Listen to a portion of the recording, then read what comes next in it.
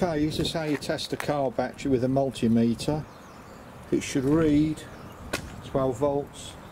That's just over, and if you start the car up, and you will see what the charge rate is. So there you can see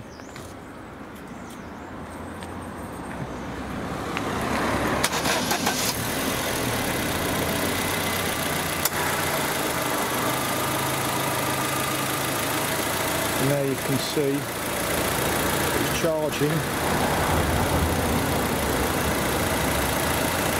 It is about right, 14 volts.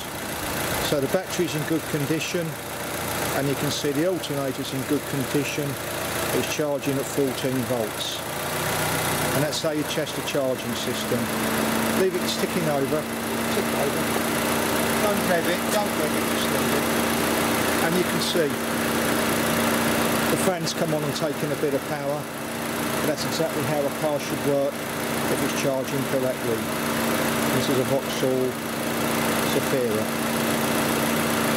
with a multimeter that's set at 20. Thank you for watching.